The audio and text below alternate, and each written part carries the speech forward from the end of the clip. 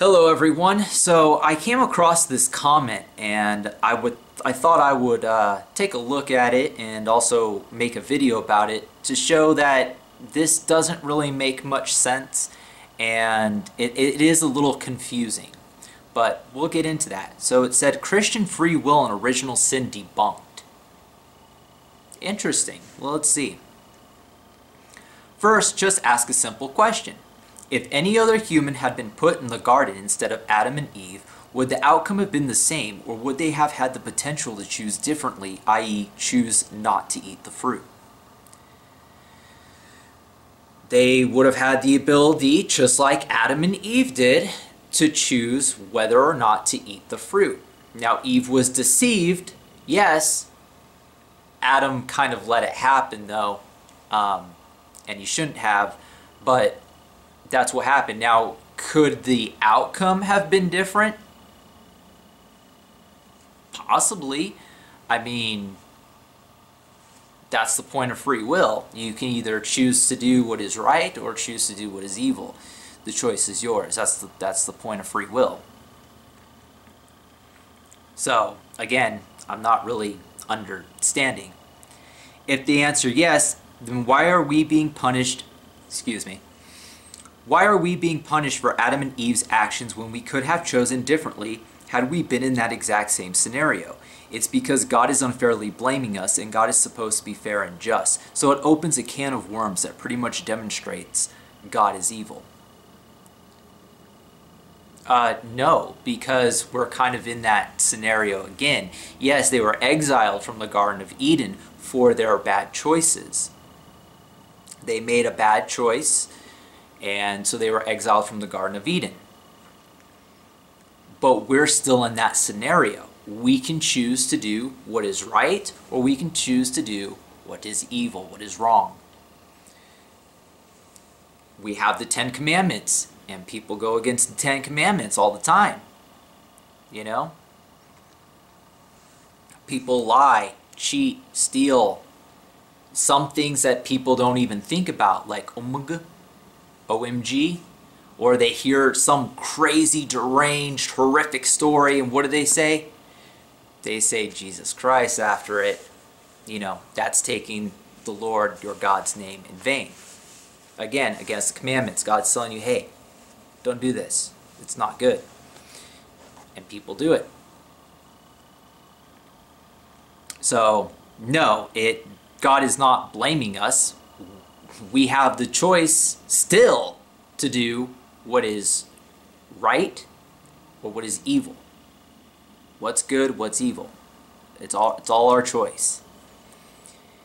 If they answer no, where is free will then? Answering no to this dilemma destroys free will, and that leaves God with no more excuses for allowing murder, rape, cancer, etc. to ruin his favorite humans.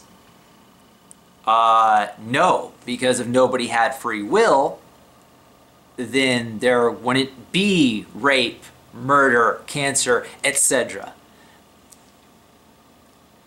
Because then Adam and Eve would have never eaten from the tree because God said don't do it, and we don't have free will, so therefore we would have been, you know, kind of like puppets or robots, really, you know? And we would have just never done it. It would have never crossed our mind. We couldn't have been deceived into doing what's evil. Adam and Eve, would have never happened and nothing. But then again, yeah, of course, there would have been no free will. So it kind of makes sense, but kind of doesn't, right? The religion is twisted. It tries to encourage you to blame yourself for what other people did. Is he talking about Christianity? Because I don't know I don't know any Christians that blame themselves for what other people did. People still sin to this day. It wasn't just Adam and Eve that did something and now, oh, all of you are bad for it and now you're going to suffer the consequences. You got to read the Bible. There's a lot of things that led up to this. A lot of things. And let's see, let me continue. Either we have absolutely no free will or God is evil. No, we have free will. That is actually, it's proven. Yes, we have free will because we have the choice. Now, evil things happen, and he brought up an interesting point where, for allowing murder, rape, cancer, etc. to ruin. Okay, so those things would happen because we have the choice to do them. If God stopped every evil action that people took, then what would be the purpose of free will? Because we wouldn't be able to do it. I'm going to go shoot a guy in the head, but can't pull the trigger. God stops me. Then there's no free will if I could never do anything that was against him. And I know some of you might be a little swayed by that, but listen, God can make something good come out of something evil. There's a story. There's this woman, true story, a woman who was raped. She became pregnant, but she decided to carry it to term and raise the baby. That baby became older, became a man, and became a pastor, and led a lot of people to Christ. So that's something good that came out of something that was evil. God has the ability to do that. But God also lets us choose if we want to do what's evil or what's good. Now, if we do what's evil and we do not want to repent from that and turn away from our wicked ways, then yes, He's going to leave us completely alone. And He puts us in hell, where we're completely cut off from God.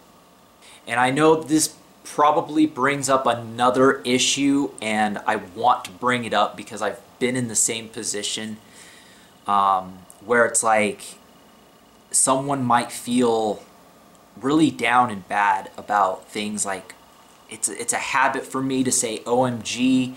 You can break that habit.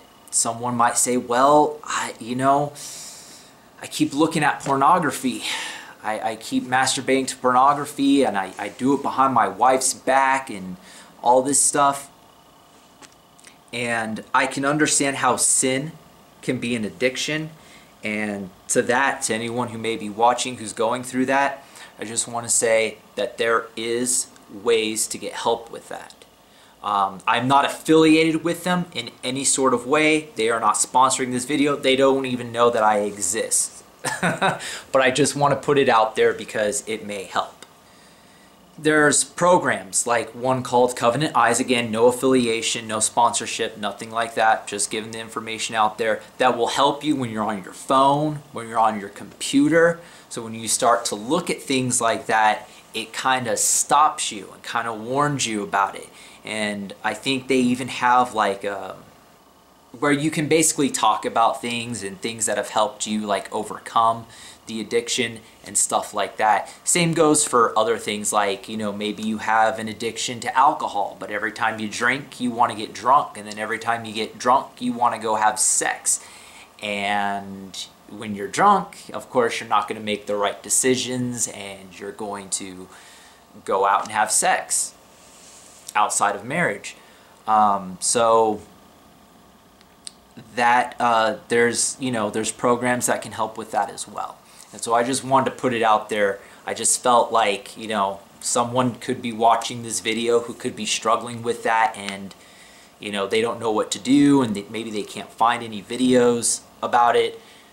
Well, here it is, that there is help out there. Just a quick Google search, you can find the things that can help you. So basically, that's all I really wanted to touch on.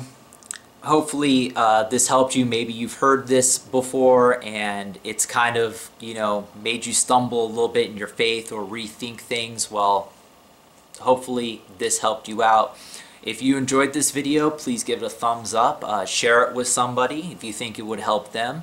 Also, feel free to leave a comment below and let me know if you'd like to see more of these types of videos. As just a really quick update, if you were expecting a different video but you made it all the way to the end of this one, you were expecting a hookah review, that's going to be a whole other video. The content is going to be changing a lot. However, I will still deliver on my promise to bring you a Hookah Labs. I have not forgotten. I still will deliver on that, but things have gotten really crazy around here, and I have a lot of things that need to be done, and it takes priority. So I need to help my family. So anyways, I hope you enjoyed this video, and if you liked it, again, please make sure that you hit that like button and subscribe to see more videos like this. Stay safe out there. God bless you and your families. Till next time.